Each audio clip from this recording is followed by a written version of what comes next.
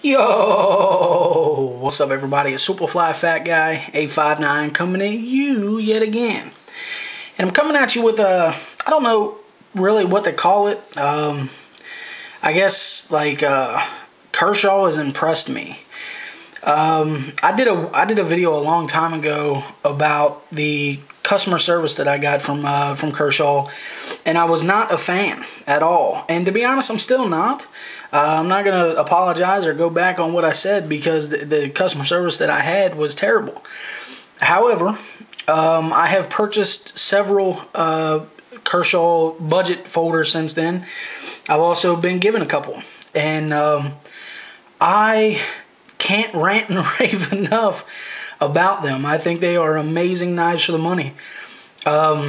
There's only one of these, and you can probably tell which one. That's like much over $20. In fact, I don't think any of them is over $21, except for one, of course. And I just think they're awesome, so I wanted to talk a little bit about them. I'm not going to talk about the ones I've already talked about before, except to, to tell you that I think they're awesome. So the Kershaw Injection. It's a beefy knife. It's kind of heavy for, maybe, well, it's not, okay. It's not kind of heavy to most people, but for all of these here, it's probably the heaviest one. Full steel liners, and how are they milled out? I think they might be milled out a little. Yeah, they got some holes in them, but not a whole lot. But it's an amazing knife for the money. I think I paid $21 for this thing. It's 3.5-inch blade, and it's awesome. You got G10, like real G10. It is smooth. It's got this cut out here just to kind of look cool, but it also aids in some grip. And I love this thing, man. Absolutely love it. Ranted and raved about that. I think I got a review on it as well. In fact, I know I do. Another one, the Kershaw Nerve. Man, this thing is awesome. The only knife that I really, really love the serrations on. I'm not a serrations fan at all, but look at that. Just awesome. Simply awesome. Cool thing about this is you can actually sharpen those serrations just like you would a plain edge on the Spyderco Sharp Maker. You just kind of slide it down the damn sharpening rod and bang, bang, boom, you got it sharpened, man. These things are awesome. Absolutely love it. Again, G10, and it's got this cool, like, knurling, like CNC machined pattern on it that just it makes it extremely grippy. And with the gimping, the serrations in the thumb or finger choil, jumping on the thumb ramp. Man, it's just an amazing knife. I think I paid like $17 for this thing. You can't beat it. I mean, it's an amazing knife. I love it. Here we got a couple that were gifts to me. I used to have one just like this a long time ago. I got rid of it, and my good old buddy Laura sent me another one. But the Kershaw LFK, it is discontinued, but if you can find it, I would pick one up, man. They're amazing. They got aluminum handles and extremely light. I don't know, an ounce and a half maybe, if that. not a whole lot at all, but it is small. But it's a great knife, man. I love this little thing. Again, I think they were around $20. They might be a little bit more. Well, they'll probably be a little bit more now because they're discontinued, but amazing little knife. I think these are all 8CR13 MOV. I don't know if this one is listed. No, I think it is 8CR13 though. But anyway, just a crazy awesome tiny little knife. I think it's about the size of my middle finger. So the next one, the Kershaw, well, they're all Kershaw. The G10 Hawk. Love this little thing. I think it's an awesome little knife, super lightweight, but it's very capable, like all of these are, of getting the job done.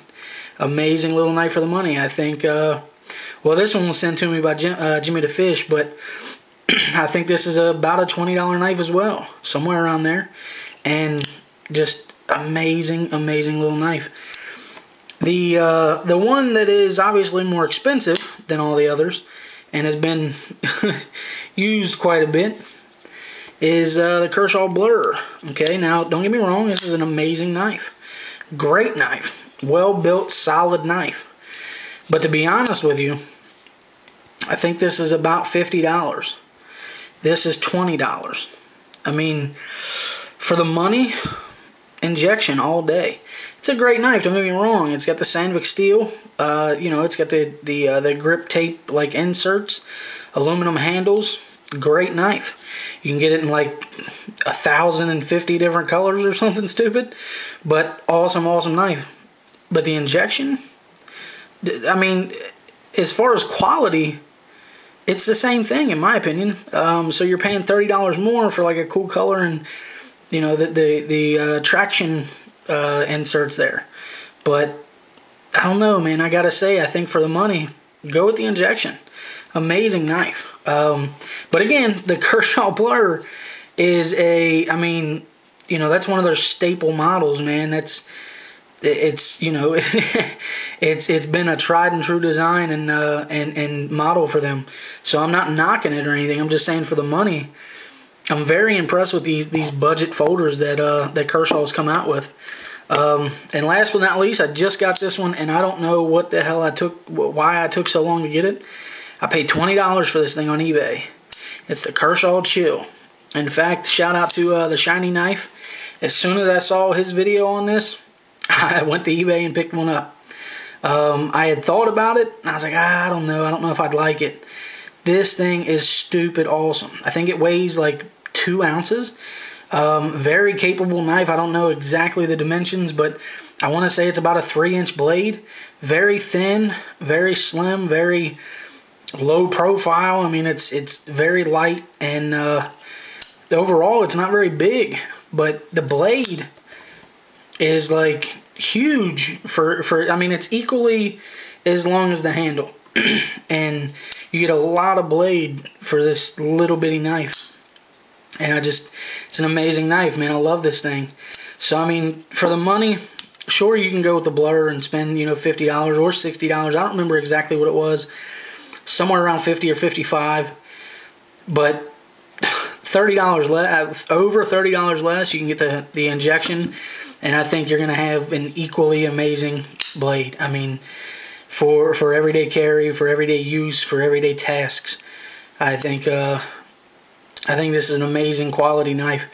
So I'm not trying to sway you from going to the more expensive knives, but definitely don't hesitate to go to this budget line, man. Like I said, they got so many offerings and so many more than just these that are just awesome quality. And you know, there's more that I want to get, just simply because I'm so impressed with these. I want to see what the other ones are like. I think somebody recommended the Thistle. I don't know, man. The design is just, it's like, it's not up my alley, but I'll probably buy one eventually just because of the affordableness, if that's a word, of it. And, you know, just to give it a whirl and see how I like it. Because the Chill was one that I was kind of skeptical about, but now that I have it, this might be my current favorite EDC knife. Like, I love this thing. I think it's so awesome, so thin, so lightweight. Now, it is more of a push button than it is a light switch, but the light switch obviously does work. But it's more, in my opinion, it's more of a push button. But still, it works either way. It's just, see, not always light switching it. Not always is it going to engage. But great knife, man. I highly suggest it. Like I said, $20. Basically $20 for any of these except for the Blur. And you got one hell of a EDC knife that's going to withstand just about anything you throw at it. Especially these two. I mean, these two are rock solid knives. You know, these are very lightweight, very minimalistic. But I mean, I would not hesitate to put the Nerve or the injection through like very hard use. I wouldn't hesitate. Especially this one. Man, this thing is built like a tank. And for, like I said, I think I paid $21 for it. Not bad at all. So, anyway, guys, this has been long enough. I just kind of rambled about Kershaw budget knives, but they're amazing knives for the money, man. I can't recommend them enough. So, if you have any comments or questions, leave them down below. And everybody, take her easy.